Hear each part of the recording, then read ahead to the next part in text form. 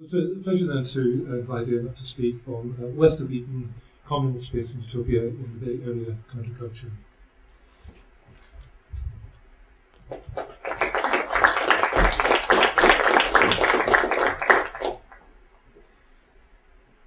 Thank you, Mark. Thank you for inviting me, and thank you all for coming. So, I'm going to tell you about a project which now, not originally, but now goes under the title of West of Eden. It's congealed into a book that's coming out from PM Press in Oakland later in the year.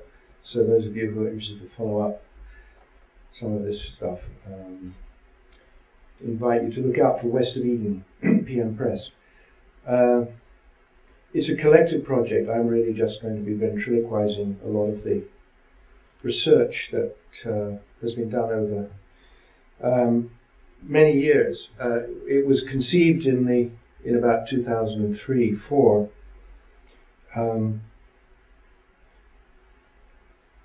And was organized by four of us, two historians, a geographer, and an anthropologist, but all of whom have had, in various ways, extensive experience and commitment to commoning and the communal life of one sort and another. It was first called the Communes Project, and was funded by it is a collaboration between the Institute of International Studies at Berkeley and the Mendocino Institute in Fort Bragg. It's a Northern California project, and you can see from the map here. How many people here have been to Northern California and can visualize it? So okay, quite a few. I'll be talking somewhat about a series of communes along the Albion River. Albion Ridge goes from the Pacific littoral inland a few miles towards the coastal range. And it's just south of Fort Bragg. You can see Fort Bragg up there. Just north of Mendocino. Fort Bragg is the home of the last great lumber company in Northern California. It's closed. The mill closed a few years ago, and marks the end of the quietus of a very long project of the deforestation of the continent. The last stands of redwood had been fought over. And that fight has been led often by the children of communards, rusticating in the explosion of commoning and communalism that I'm going to be talking about today. And there's a lot of interesting stories one could tell about the contradictions and the struggles around Fort Bragg between those back to the land hippies and the people that they first began to think of as stupid redneck lumbermen. And it was a vicious, and in many ways a vicious struggle. I mean, people died in that fight. The car bomb in Oakland not many years ago, Judy Barry very badly injured. So it's a very interesting struggle over the environment, and I'm going to be talking a bit about the geography, the social political geography of this Edenic landscape.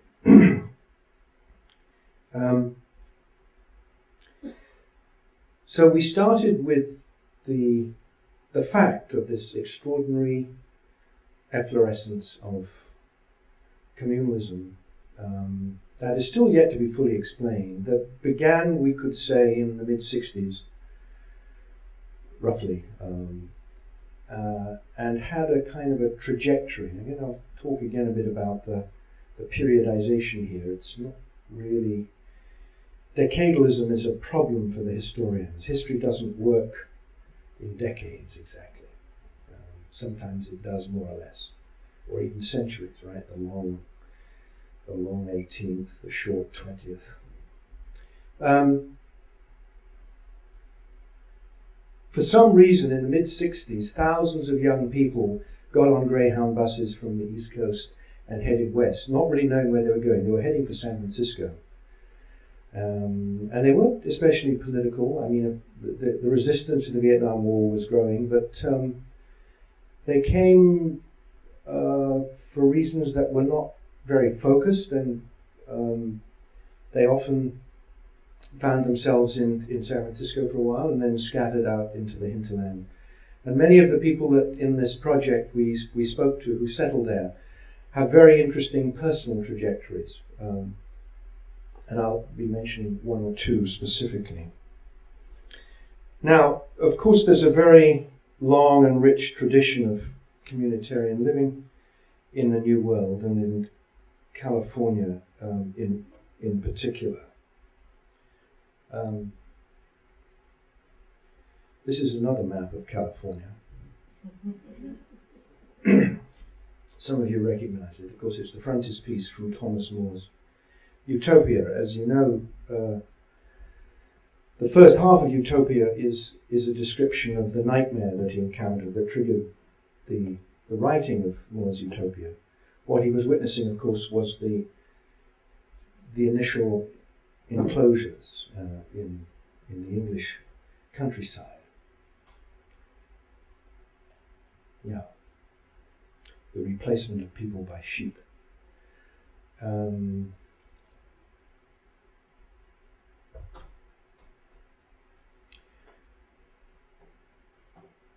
The artist who was engaged to imagine Utopia, as described in Thomas More's book, is the first, of course, in a long tradition in which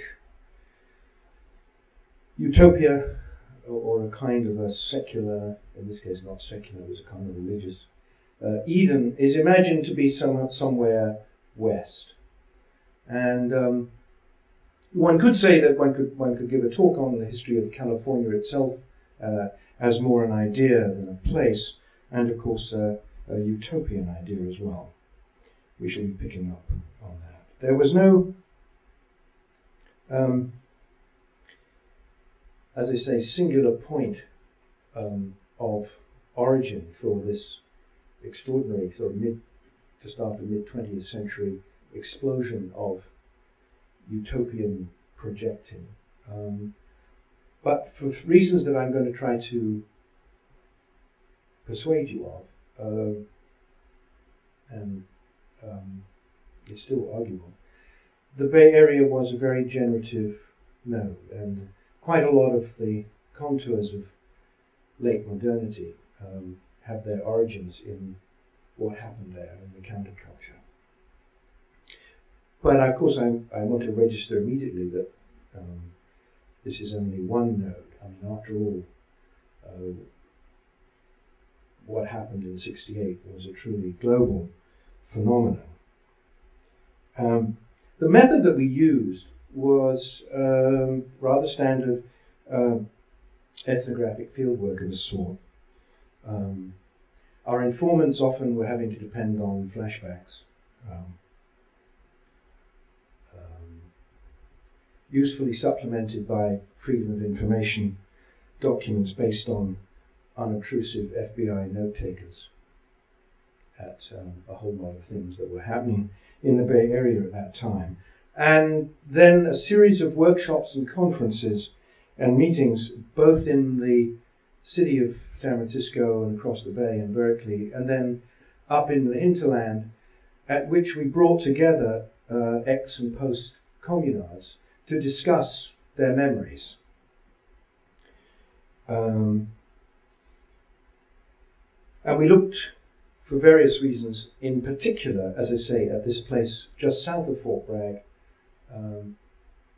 near the town of Mendocino, the Albion Ridge, which was, for various interesting reasons, the site of a series of rather heterogeneous communes of various kinds, ranging from one run by a very charismatic Earth Mother to a Marxist-Leninist enclave to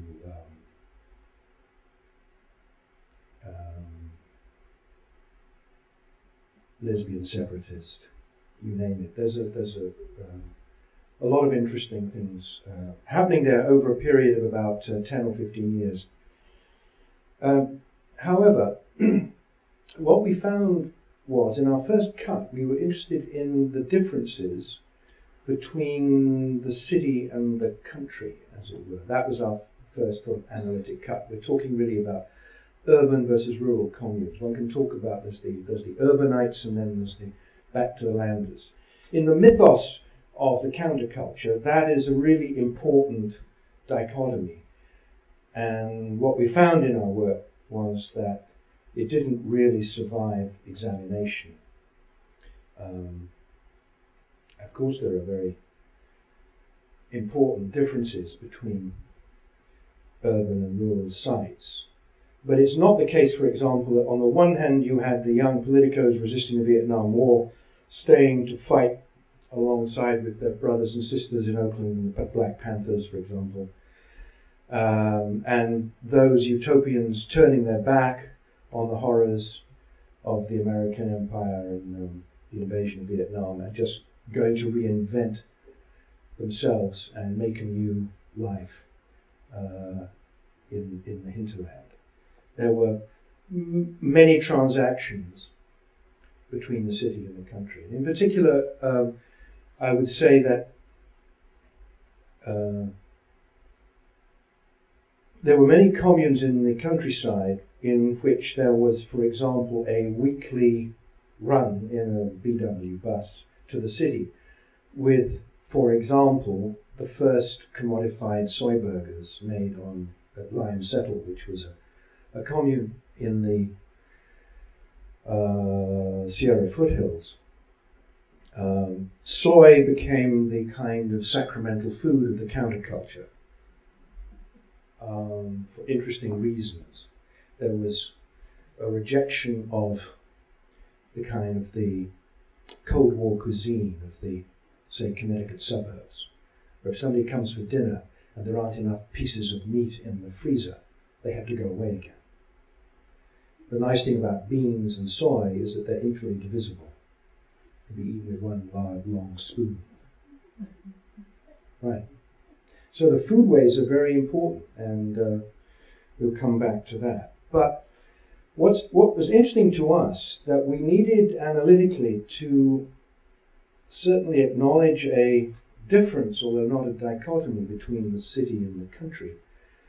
We needed to acknowledge a kind of a third space. That's to say that two of the most important settlements in the Bay Area counterculture were situated about 45 minutes away from the central locus, the two central loci of the counterculture, which in the East Bay was at the junction of Telegraph Avenue and Bancroft Avenue, at the southern edge of the University of California, and in the West Bay, in San Francisco, it was the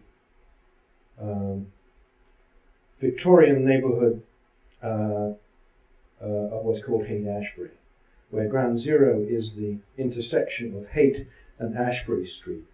This was a Victorian community that had, during the 50s, had been largely vacated by the successful Irish immigrants who moved further out to the suburbs. And by the mid-60s, there was plenty of room for refunctioned spaces for what became the very vibrant center of the counterculture in San Francisco.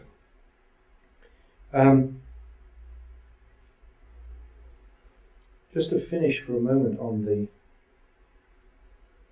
say a little bit more about the environmental imaginary of in the United States compared to, say, the British Isles. Even though, as I insist that the rural-urban dichotomy needs to be troubled and dismantled in some way, nevertheless, at the level of ideology, it's very strong. In fact, it's extremely strong. One could say that there's a lot that can be explained by understanding the environmental imaginary in white America, as indeed dichotomous between the city and the wilderness. This goes back to old Puritan narratives, and the city on the hill, and so on. And for that reason, the word countryside doesn't really exist in American English. Nobody gets into a car and goes for a drive in the countryside. No. If you live in the Bay Area and you're going away for the weekend to restore yourself, you pass quickly through the space of agriculture, the Central Valley, which is huge. The Central Valley stretches from Northern California all the way down to LA, like 400 miles. Maybe like 1/5 of all the vegetables on Earth are grown there. It's a massive space of agriculture, and yet nobody lingers there, and it doesn't. It's a kind of lost space in a way. Where people are headed is the wilderness, even though it is crowded with other people on the weekend. If you go to Yosemite, you know that. And even though Yosemite was not a wilderness, it was a garden. It was the home of the Miwok people before the virtual genocide. Virtual only in the sense that it didn't completely happen, and the Miwok do survive. It's not that it was complete. So compare that to here. In the British Isles, one of the reasons that the agricultural Luddism in the late 90s, beginning in the late 90s here, in response to the transfection of plant DNA into maize and other crops. One reason why the agricultural Luddism is so successful, the anti-GM movement, was because of the very strong sense that people have of a countryside and a space of agriculture that was somehow being polluted. It's not the case in California, probably not in the United States. As I say, it's a kind of a lost space.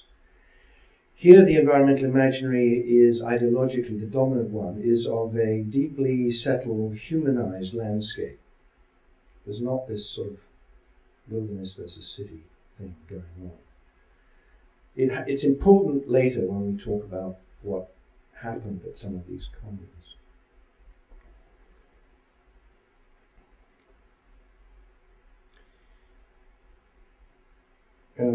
The deep history of utopian communities, we found owed a very large debt. We were all in a very large debt to the long-term sociological labours of a very fine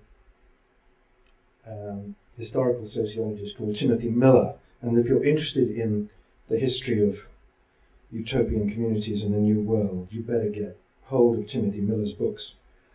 They're an essential resource in the subject. Of course, a proper historical account of commoning in the New World, of course, would have to begin with those who were there originally, which were commoning cultures. One would begin with the American Indian communities. And of course, then the encounter between the indigenous peoples and the Westering Anglos. There's a lot of poignancy in the fact that many communards, in order to come up with their own rituals went into red drag, as it were, playing the native, and there's a lot of interesting discussion you can have about that. The white American radicals and dreamers set up all kinds of fascinating communities in the 19th century. I'm jumping through to the 19th century now. Right. These often would be on greenfield sites, as it were, we might say now. Very much different from what was happening in the 60s and 70s in the Bay Area, where there were virtually no new builds by utopians, for reasons that we could discuss. I once asked Dolores Hayden, the great historian, architectural historian of utopias in the New World, I said, Dolores, can you think of a single utopian commune and show me the blueprints and, you know, and a building between, say, 1967 and 1973 in Northern California? And she could not. So what we're talking mainly is refunctioned, you know, warehouses, Victorians, and in the countryside they'd be farmhouses and so on. I'll come to the question of the utopian forms later. There was one, of course, and there were many of them. The geodesic dome, and I'll come to that. The socialists of the 19th century in the Bay Area, and there were many, of course, setting themselves up against rapacious individualists, they had a grand time trying to set themselves up in business. This is one of the most interesting, the Kauai colony. Has anyone been out to the Sequoia National Park in California by any chance? Yeah, okay. Right. The post office is all that survives of one could spend an hour talking about the Kauaians. They were led by a very energetic and slightly crackpot lawyer. Only a little less crackpot than his followers, who, not followers is wrong, it wasn't a kind of a guru situation, but he was a charismatic instigator of the Kauai colony. And he tore his hair out having to deal with crazed spelling reformers and antinomians of all kinds. And it's kind of an interesting situation. What happened was that they did set themselves up in business. They went logging. That was how they were going to make a living in the Sierra. And they managed to... what happened here? How's that not working?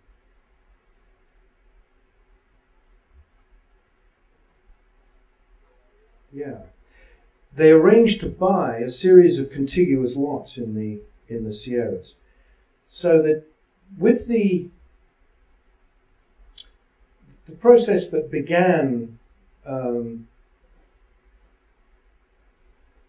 the English countryside, the enclosures described by Moore in Utopia, in a sense, and for which, of course, Ireland itself was a laboratory. If you read Francis Bacon's manifesto on plantations, you'll get a sense. The Westering project began with Ireland as a laboratory, and then the New World was taken in. And so what happened was that you got the gridding of the New World. If you fly over North America in a plane, you can see that this is essentially what happened. So you get a kind of there's a cadastral survey, there's a gridding. The Westering Anglos punch their way over the Appalachian crest for the enclosure of North America, and you get this kind of a system, which is then simply commodified and put up for sale. And the Kauaians just went to the office and applied next to each other, and so they kind of socialized the project in a way that sort of shocked the authorities when they discovered, my gosh, there's a whole nest of socialists here right next to each other. And the reason that the Sequoia Park is a national park is because that's how they got rid of them eventually. The Kauaian colonists would have perhaps collapsed ultimately, as most of these utopian experiments do. but not before the US cavalry was sent in to get them out of what had been declared a national park at about 2 a.m. in the morning in Congress. The largest tree, the largest redwood there in Sequoia, the General Sherman tree, was not the General Sherman tree originally. That was renamed General Sherman. It was the Karl Marx tree. Not well known to standard visitors. Some of you who've read the great founding text of modern critical urbanism, City of Quartz, Mike Davis' City of Quartz, you'll recognize that he reproduces this as a kind of frontispiece picture. This is the remains, the sad remains of the Llano del Rio commune in Antelope Valley in Southern California. This is the story of an amazing commune, the single largest of all California communes. There were 1,100 people there at one point. Eventually, they were done through water politics. It's a story of water, as much of California history is, and they were all done by the 1920s, and they moved east. Any of these communes deserve a much longer account. When the counterculturalists assembled in around Haight-Ashbury, some of them were quite literate. They had been to college in post-war America, and some of them started to read the book by the master of Balliol, Christopher Hill, The World Turned Upside Down, in which he resuscitated all the crazed sectarians and antinomians in the revolutionary decades of the 17th century that was spun out of the vortex of the English Revolution. Among them, the Diggers. And so the Diggers were revived in San Francisco in the mid-60s. What's remarkable is that the stories, the history of this remarkable communal burst of colony has been so, there's such a dearth of new work on it. We couldn't really understand that, and I think it needs explanation in itself. Mostly, I don't know if it's still true, but certainly when we started, we were greeted with kind of weary condescension. The word commune itself is kind of terribly out of fashion.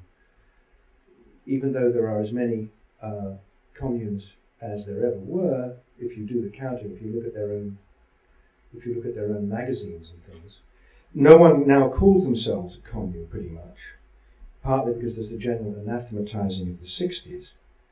But what we discovered was that for tens, maybe hundreds of thousands of Americans in the 60s and 70s, there was, in some form or another, an experiencing of a life in common, one that consciously rejected dominant modes of consumption and representation, even though it was later disavowed. And one of the things we found was that bringing these people together released a tremendous flood of memories. Many became, deeply affective. It was very emotional often, partly because people recognized how much they had repressed and disavowed.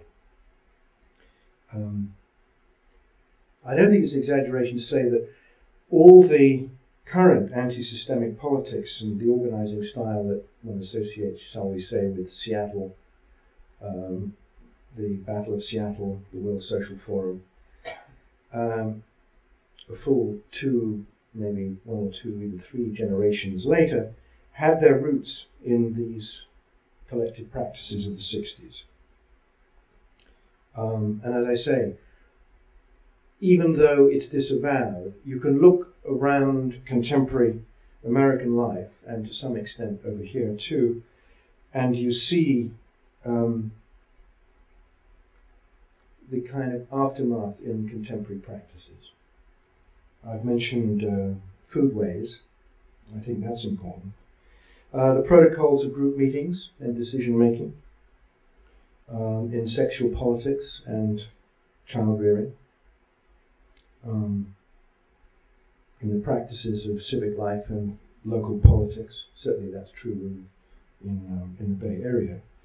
In a very widespread green sensibility, and in a general valorization of community. One says that with a certain irony, because of course community is the kind of central shibboleth in American culture. There's nobody who's right across the political spectrum who declares themselves against community. Maybe one, Ted Kaczynski, the Unabomber. He's the only man in America, and he has a lot of time to ponder that resistance in solitary confinement.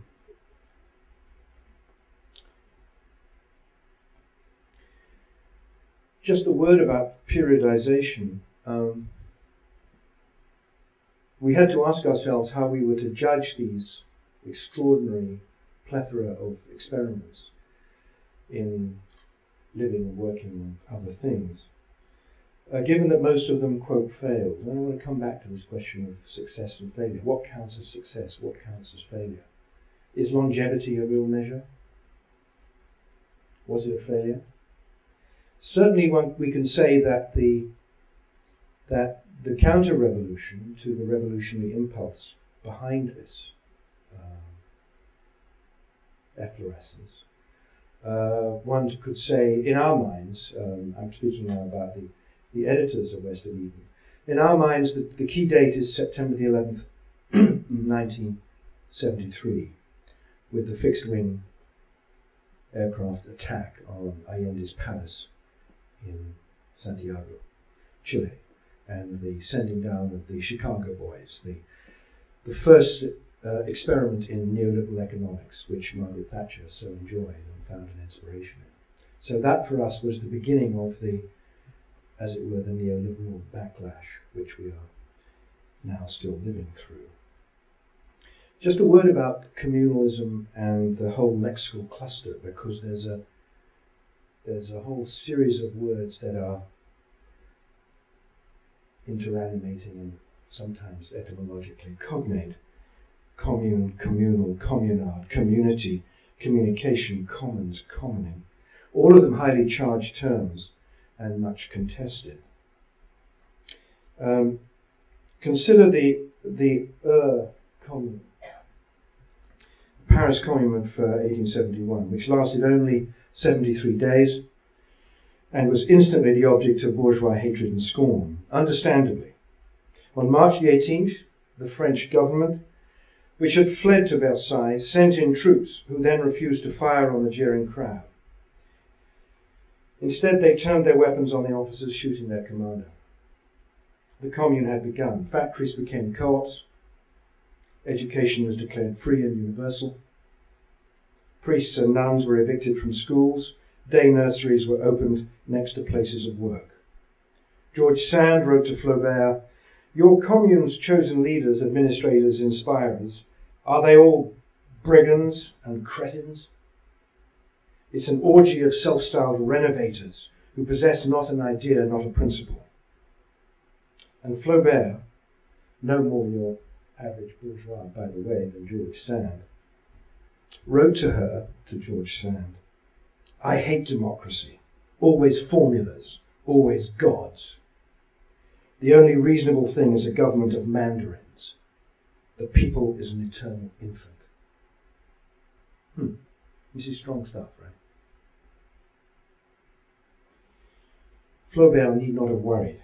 The Commune was crushed by a bloody massacre of 30,000 citizens of Paris. It was a slaughter which, if you were to believe the wall text in the interesting Utopia exhibit at the New York Public Library some years ago, the communards brought on themselves. The take-home message to the visitor to this exhibit at the library in New York was very loud and clear. Thinking of realizing utopia? Forget it. They'll always end in a bloodbath. You know, the Kronstadt Soviet, the Spanish Republic, Jonestown, Family Manson, Helter Skelter. Now, the curators at the New York Public Library exhibit are not, by any means, of course, the only defamers of utopia. For utterly different reasons, Karl Marx himself snorted, "I do not write cookbooks for the kitchens of the future." In the US, anti-utopianism is linked to fear and contempt of anything that smacks of commoning of communism. Orwell's version of it was hardly separable from anti-communism, which no doubt accounts for his popularity in Cold War America. But of course, a deeper history of the suppressed memory is what we're talking about here, it seems to me, and I've mentioned this. That is to say, anti-communism is really, I think, what it's really suppressing is this domestic memory of a continent of indigenous commoning cultures of Native America. Not just that, but that's an important part of it. A word on the literature. We never did. We wanted to try to ask and find out what were on the bookshelves in 1964, 5, 6, 7, in those early experiments in California. I mean, we know some of the answer to that. The relationship of utopian literature to the social experiments of the 60s is a fascinating and unstudied topic. Utopias are notoriously liable to a negative reading, even in the home of positivity. The young Philip Dick lit out for dystopian territory, perhaps because as a Cold War teenager growing up in Berkeley in the 1940s, he registered the fact that on the Edenic hillside campus from which he soon dropped out, the weapons of apocalypse were being imagined and designed. I was telling Mark earlier that not just Robert Oppenheimer, but Edward Teller lived on the road behind me on Hawthorne Terrace. Another wartime denizen of Berkeley, Ursula Le Guin, who was the child of the anthropologist Kroger, 4 doors up from my own house on Arch Street. Ursula Le Guin, daughter of the Kroger household, navigated the genre with brilliant ambiguity in The Dispossessed. Her anarchist utopia joins News from Nowhere and Bolo Bolo as beacons in a pretty dismal dreamscape. The historian of urban utopias, Mike Davis, once said that Ernest Kallenbach's Ecotopia, set and written in Berkeley, was the scariest book he'd ever read. A green, white utopia, with Oakland and its ferment of black power nowhere on the map. To present-day cooperators drawn to the communal life, the word commune, as I said, is sufficiently embarrassing that more or less nobody uses it. They prefer the anodyne term intentional community. Community, as I've also said, offends nobody except Ted Kaczynski. A journalist on National Public Radio once introduced a soundbite from a spokesman from the organised crime community. Another recurrent issue, one that haunts the pages of West of Eden, can be expressed thus, and this is where I get to the success-failure question. Because obviously one could say it's a declensionist narrative. I mean, this is maybe this is a basic narrative of Western literature. It's a fall out of Eden, precisely. How one tells an environmental story that isn't a declensionist narrative is an interesting question. Richard White, the great historian of the Columbia River, a magnificent book on the history of the Columbia River, The Organic Machine, I think it's called, was very upset that he'd fallen into a declensionist account and he wanted to become kind of more postmodernist. But I mean, I think this is ludicrous. On any account, that is a story of dissolution and decline, not least of the salmon, for heaven's sake. So was commune X or cooperative Y a success? Or alternatively, a failure? It's striking, we found, how little one can gauge the true significance of some communal endeavour, either for the participants or for the wider society, by knowing only its lifespan. The sharing of a house in common that might have lasted but one summer often has effects, or had effects, that continue to resonate 40 years on in the lived experience of those involved, far beyond its brief moment. On Albion Ridge, for example, that cluster of communes I was telling you about, in the first collective meeting we had of communards who had been living on the ridge, and many of them still were, they came together, and we were in a schoolhouse that had been built by the communards from these different settlements coming together to build a schoolhouse, because if these things had a life, then there were children. We sat in the schoolhouse in a room about a little smaller than this, around in a circle of about 15 people. A very fascinating series of narratives came out. We began to get a kind of a sense of the trajectory of their stories. We'd spent a couple of days and we had a last session. And I was there with one of the other editors and I was moderating the discussion. At the end I said something like, so really we're talking about failure here in a way. And before I said anything else, a woman whose name was Luna said to me, how dare you? How dare you say that it was a failure? You pointy-headed academics came up from Berkeley and shit on us. Mm-hmm. I would not give up one day of my years on the commune. That's outrageous. But of course I was about to apologize. But before I could apologize, over here, interrupted Redwing, for that was her name. And Redwing said to Luna, not to me, said to Luna, Luna, I've known you since 1968.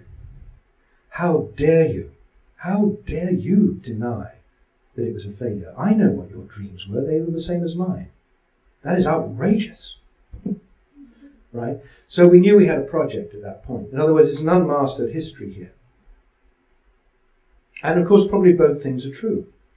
One of the fascinating things is the relation to outside capital. Can you be outside capital in these kinds of enclaves? It's a good question. The aftermath is very poignant sometimes. There was one woman who was still living on the land, had married a well-known architect, had a beautiful architect-built house on the communal land. The other one had no resources, was working as a midwife in her mid-late 60s, had breast cancer, and was living in the detritus of her dreams of a better world. Right?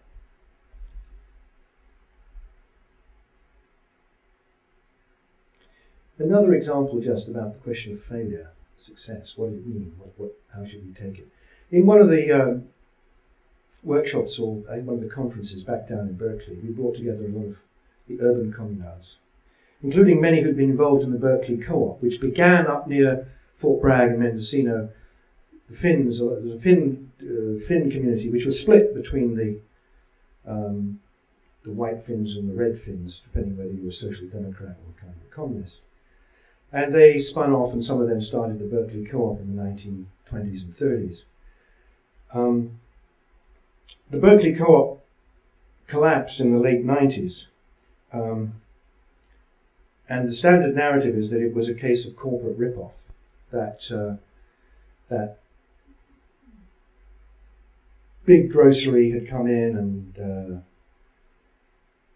ripped off the ideas of, bins of stuff and delis and unit pricing. Unit pricing, which is now the basic prerogative of any shopper in the Western world, so you know what it is you're getting for what value. Unit pricing began in the Berkeley Co-op. It's a rational thing to do. It's a Finnish thing to do. Was the now universal practice of unit pricing of groceries simply appropriated by the capitalist food system? Was it an appropriation? Should we be angry about that? Was the question in the room. Or does it rather represent a quiet triumph for those canny Finnish cooperators who founded the co-op in the interbellum years and invented this obviously rational thing? Is it not truly a victory, one might say, for utopians, when unit pricing, like the weekend or contraception, is no longer tagged as radical, but belongs to all and is generalized across the globe? Interesting question. Okay, so we can ask, the Berkeley Co-op is gone and many mourn its passing, but many of the things that happened there have indeed been generalized and taken up within capitalist consumer culture, but not just a failure, right? I want to move now to a questions of race and class. Timothy Miller's accounts of utopian communities in the New World is basically a white story. Dimensions of race and class are typically occluded in discussions of communalism, partly because communes, as of the ones I'm discussing in the mid-20th century, but certainly also for the 19th, and especially the rural communes, were overwhelmingly white and middle class.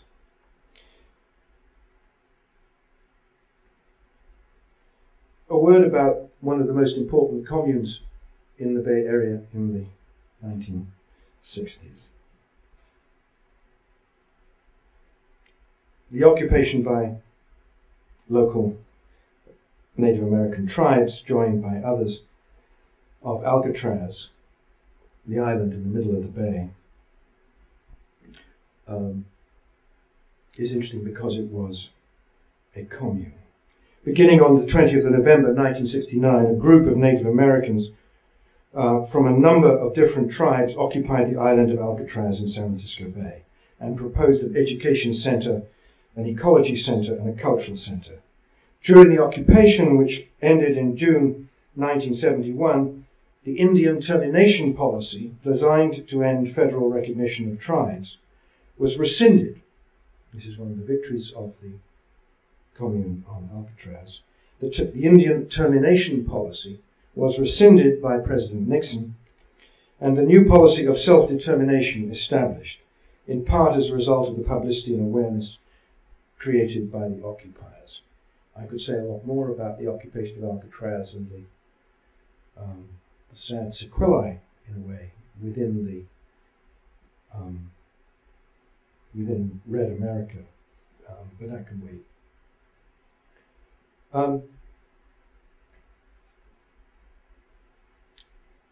Berkeley is contiguous with Oakland, which is the birthplace of the Black Panther Party, which is troped as always as a kind of a militant organization, which it was. What is overlooked is that there was a very large and vibrant communalist ethos, communal housing, very extensive communal housing. They're known for their breakfast programs, and that was an interesting thing. The kind of social welfare aspect of the Panthers has its parallels, of course, in, for example, in the Islamic world.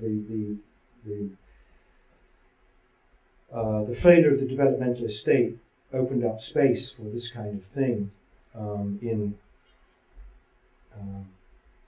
in lots of different places. Robin Spencer, who's a social historian of post-World War II protest movements and is a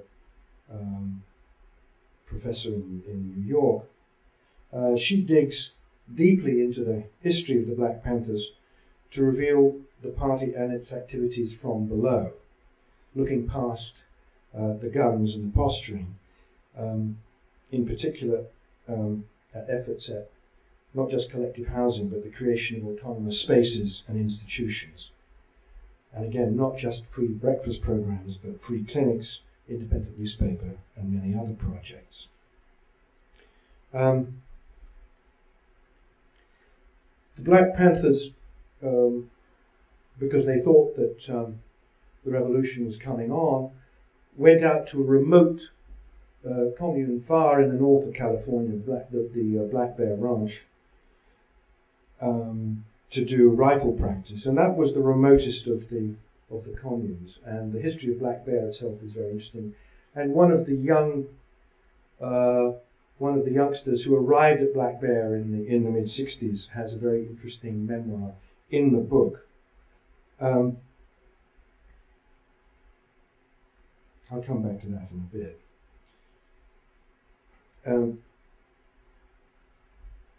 As to class, the issue of livelihood, money, resources, and the need for sharing of goods and property if you didn't have a lot of it yourself was certainly part of the impetus for the Panthers' explicit communalism. And it was certainly never far from the minds of many of the rusticating communals who could not afford even what was then much in relative terms, and of course certainly in absolute terms, much less money needed for down payment on a property out in the countryside.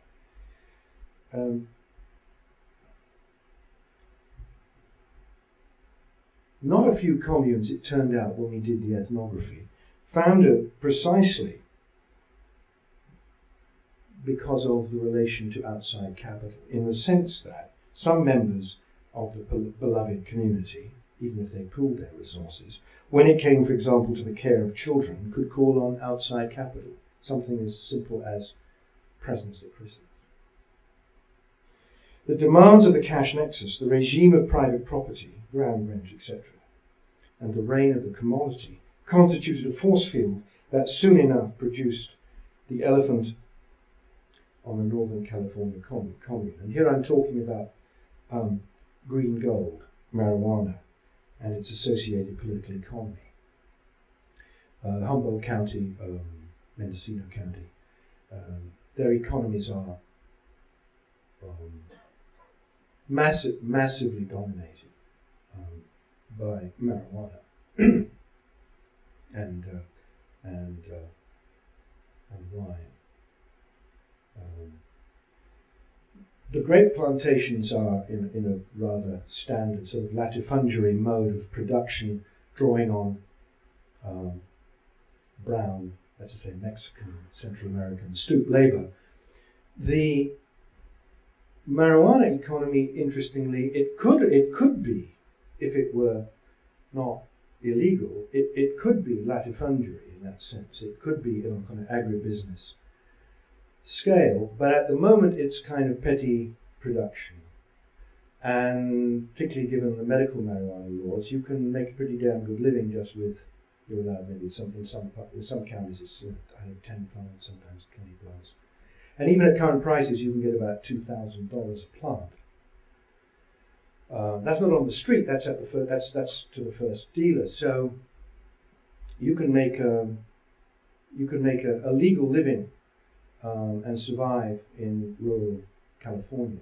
There's tremendous deep poverty in rural California hinterland, but you can make a living if you're working in the green gold industry. Big business is waiting to move in.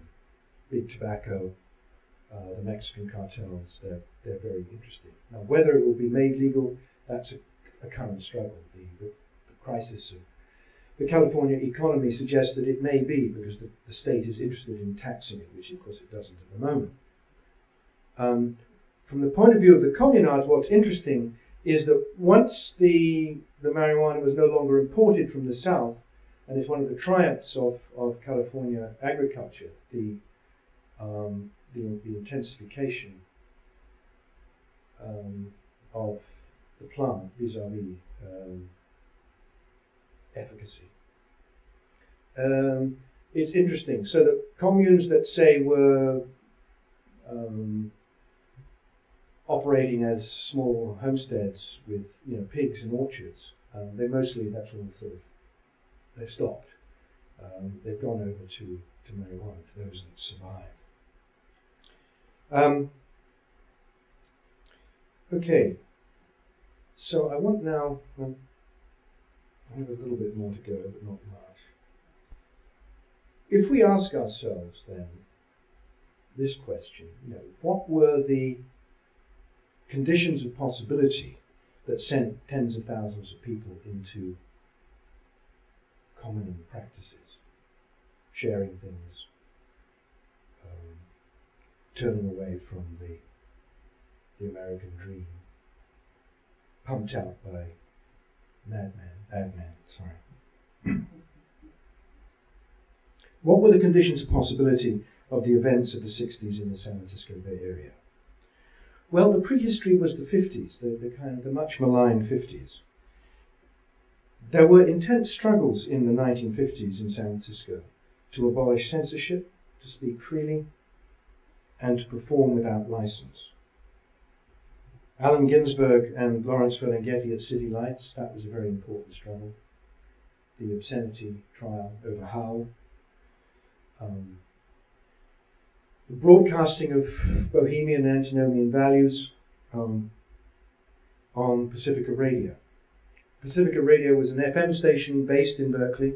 They had wanted an AM station, they being the founders of Pacifica Radio just after the Second World War. It's a small group of poets and syndicalists, anarcho-syndicalists, who had been conscientious objectors and were very depressed that the small gestetnered and roneoed pamphlets agitating against the war, an imperialist war as they saw it, an inter-imperialist war, had failed. And they wanted mass effects, to use a kind of Dwight MacDonald formulation. They wanted mass effects. Let's use mass media. They wanted the radio. They were not allowed an AM station, which was their first aim, that they could project it at the old shipyards of Richmond, where there were large black and white proletarian communities, the people who had built the Liberty ships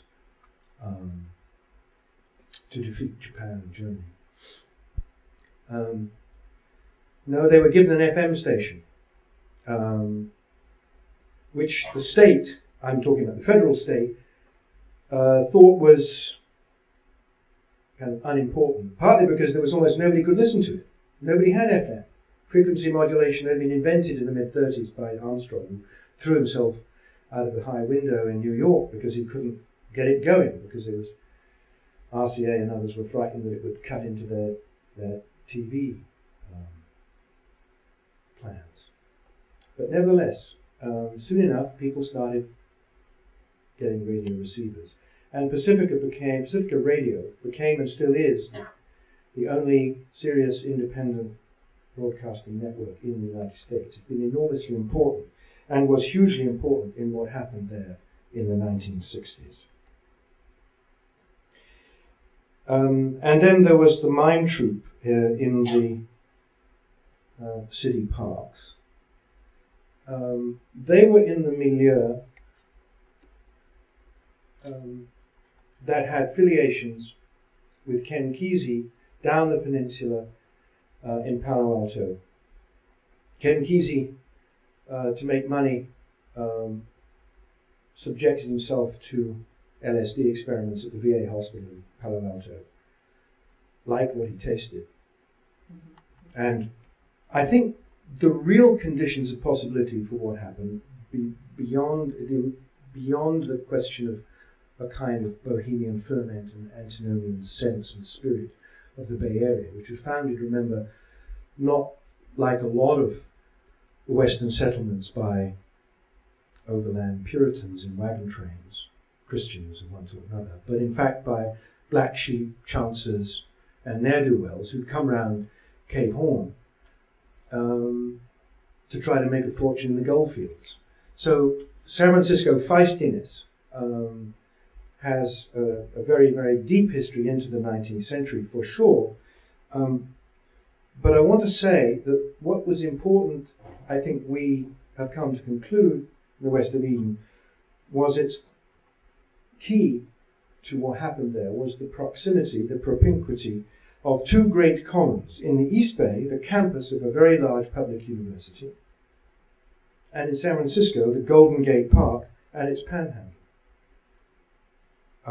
Site of a successful struggle in the beginning of the 1960s by Ron Davis, the Brechtian Meister of the mine troupe, the successful legal struggle to stage political theatre in the open air. And of course, the open air is another key factor, I would say. History basically gets made in the open air. I mean, what happens in the boardrooms and so on is important, but I would say big H history begins in the open air. And it's very important to think of what happened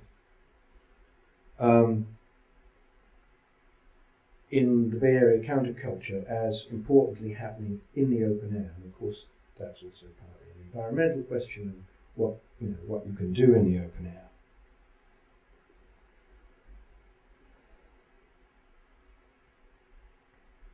As far as personal responses to the communes, what it felt like to experience this in California, in America, in that moment, and this must have its correlates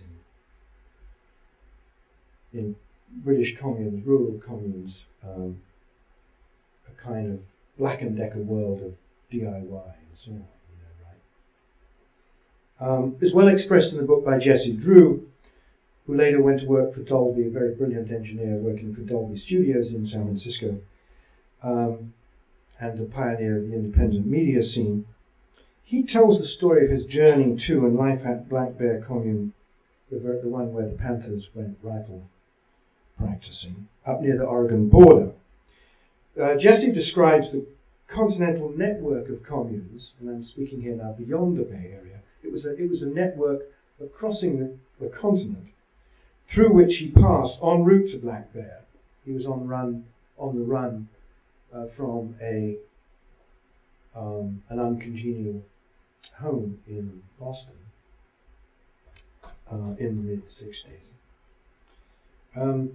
He talks about it in terms of autonomous or outlaw zones, and remembers that quote, and I'm quoting Jesse here, "Far from evoking a feeling of isolation and desolation, they encouraged a great feeling of liberation and self-reliance for many of us. It was the clearest example that the new vision many of us had for a new way of living actually worked. The remoteness of our existence created the perfect laboratory environment to explore and develop alternatives to an oppressive and shallow status quo, from social governance to technology to food production." It's interesting. And I just want to focus in now on technology of a certain suite of technologies of intermediate, appropriate. Let's talk about building in Eden for a moment. As I said before, in comparison to the great blueprints of 19th century New World utopian communities, charted in, some of you will know Hayden's classic 7 American Utopias. I commend it to you if you haven't seen it. The communes of the 60s and 70s were for the most part improvised, as I said, ad hoc affairs. Almost all communal housing was adapted from existing structures and refunctioned collective projects. Where there was new building, it was disgraceful. We can have to say this. Some of you on your shelves have architecture without architects, and I see to nobody in my admiration for self-build. I've done some of it myself.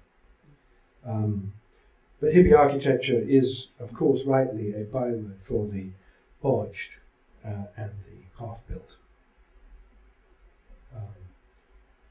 The bodge,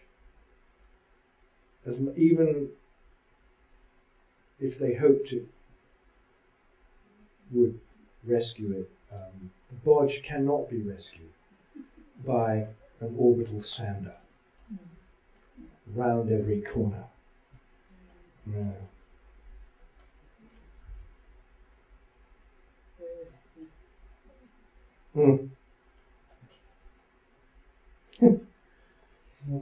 Of course, the iconic utopian form associated with the rusting counterculture is Buckminster Fuller's geodesic dome. The Cold War modernist object which has not weathered well, it leaks in 64 places. But did express commitment to a new world, albeit in tension with a nostalgia for the traditional and the indigenous. And in a way, you have the classic cedar shingle cladding a kind of utopian geodesic thing behind there, behind the little shed. Yeah, the half-built and the bodged. I mean, something could be said for adapting. I mean, of course, Bucky himself was keen to use modernist materials, the plastics, the byproducts of hydrocarbon civilization. But, and there is something to be said for using the leftovers from studs and, 2x4s, which is what a lot of them did. And incidentally, that was true of commoning in this country. So if you go to some of the back streets of the old royal shipyards, if you go to Chatham in Kent, for example, you'll find that because under the old commoning regime, where you were entitled to the waste of your trade, the shipwrights could carry out under their arm as much as they could carry at the end of a day, as long as it was 3 foot or under, right? So a lot of the old houses, the very old houses in Chatham, you'll find are built of 3 foot and less pieces of timber. And this, of course, could be usefully done in terms of a geodesic dome.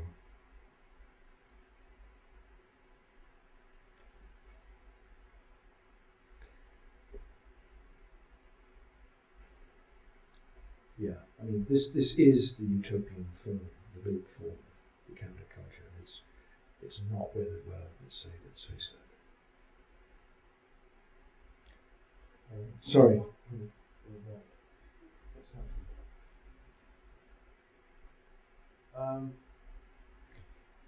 Those domes, of course, were for the most part done either in the exurbs or deep in the countryside, in rural California. In the city, the refunctioning often took the form of abandoned factories. Here is the most famous of the urban artists' communes in North America. This is the famous Project Artaud, A-R-T-A-U-D, as in Artaud, squatted by theatre types and artisans in the late 60s. It took 20 years to get regularized with the city. The city was faced, of course, with a tremendous number of buildings that were lying empty. This, of course, is standard for cities everywhere, where capital and manufacturing wanders off according to its own logic and leaves these places empty. And the city has a problem. And it went into negotiation. It took 20 years to regularize it, because, of course, it's wildly out of code.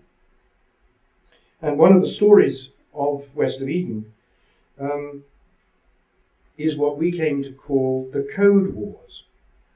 The artists and communards in Project Artaud and hundreds of others found themselves from the outset in fights with government and state bureaucracies over violation of the building regulations. In fact, a building inspector could go into Project Artaud, and in fact into any building more or less, because of code creep, regulations change every year, and find, 10, 20, 100, 200 code violations. And anybody who runs a club or a pub or anything in any city, this is urban corruption 101. Anybody who does this knows that you're only open because they haven't closed you down. The fire marshal supervenes everything else, and that's happened over and over again. It happened over and over again, both in the city and the country.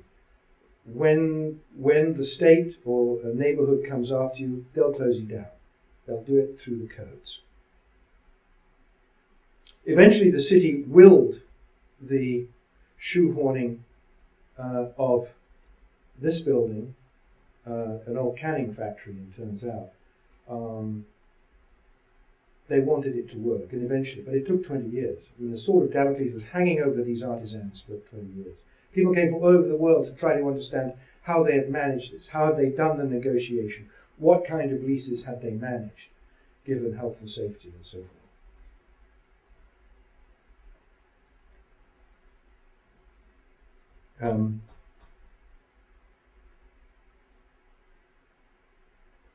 Okay, I'm drawing to a close here.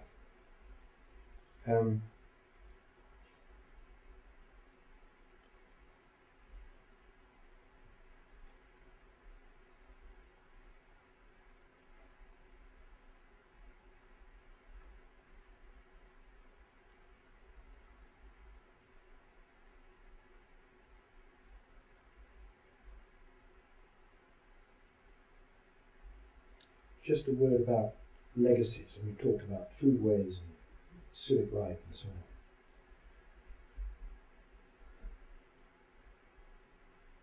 One of the interesting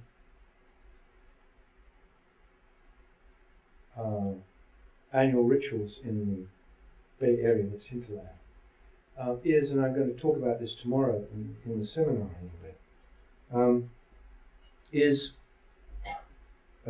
a city in the Nevada desert on the old Pleistocene lake bed, Lake Lahontan. It's a beautiful flat playa. And there's a city there without motor cars. It's a kind of, in that sense, a city devoted to appropriate technology. It takes motor cars to get there, but for 1 week every year, it's a kind of countercultural Eden. Has anyone here been to Burning Man? Okay. This is an interesting space. It's extremely hostile. There's no water. It's a Pleistocene desert. It's a lake bed. The world land speed record is held there. It used to do that in Utah, but now they do it here.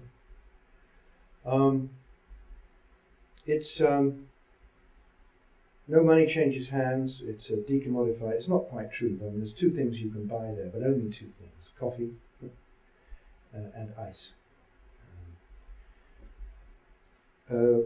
What is interesting about it is that, in that sense, it's clearly a direct legacy of the Bay Area counterculture. It's absolutely continuous with the spirit of the 60s. And the second thing to say about it is that they love Burning Man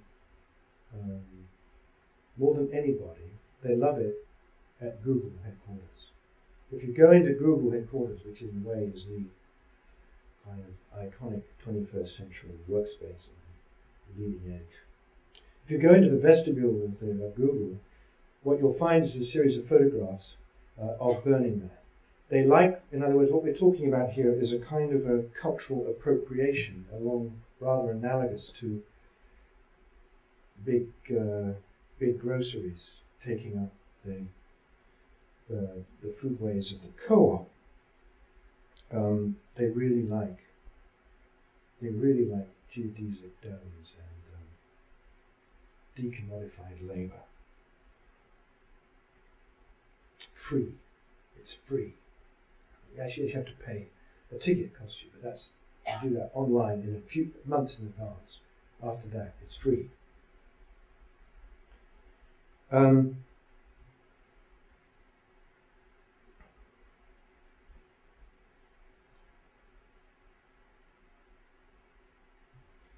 So this is a complex and contradictory picture, I think I'm trying to paint here, of the 60s. The culture of Silicon Valley, as I say, draws very deeply from the communal wells of the Bay Area counterculture. Refracted above all through the utopian globalism. That form, that by the way, that is the shape of Black Rock City, of Burning Man. That's a view from above of the city. It's a sacred, most of a circle. See? Things haven't changed that much.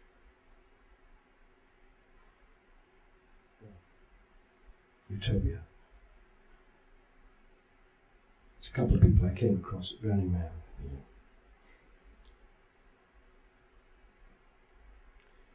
So drawing deeply from the wells of the Bay Area counterculture, reflected through the Whole Earth catalogue.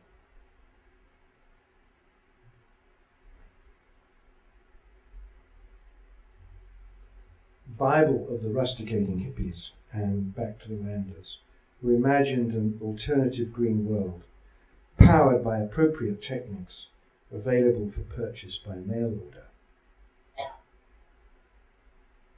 So this is, in a way, the contradiction, important contradiction at the heart of our researches, trying to understand that the kind of the primitivist ethos of the rusticating hippies. Central to that was if there was one thing they had on their shelves, it was the Whole Earth catalogue. Right? And yet, what is this image? It's the earthscape as seen from inner space, funded, of course, by the US military, whose project was, of course, the military domination of near Earth. And it raises a second fundamental question that we haven't really answered yet, which is the unlikely trajectory of the computer itself, which at the moment in which our research begins, in 1964, say, with the free speech movement, the computer represents everything that's dehumanizing. It's megatechnics, it's alienating, it's dehumanizing, it's IBM. Within a generation, it's transvalued to become a liberation technology. It's small, it's nimble, it's Mac. So from soul murder to convivial tool, all within 20 years.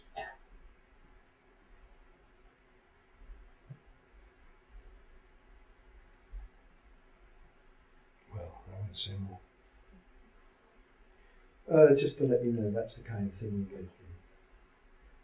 If the motor car is, if the motor car is stopped, then we get an incredible explosion of tricycles, quadricycles, polycycles, just like they did in the 1890s before the motor car arrived. The decade of the bicycle. This is great stuff. And the reinvention of gleaning.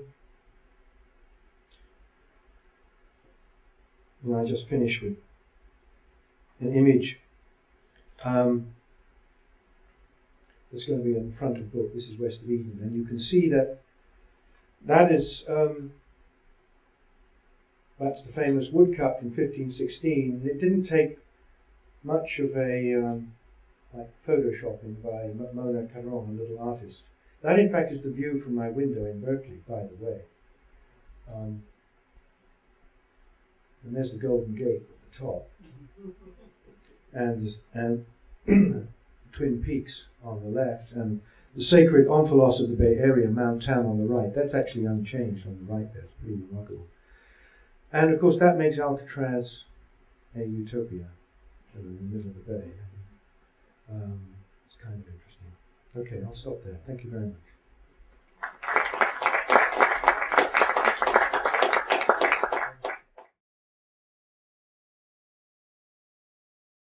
Thanks, Iain, for that very interesting and humorous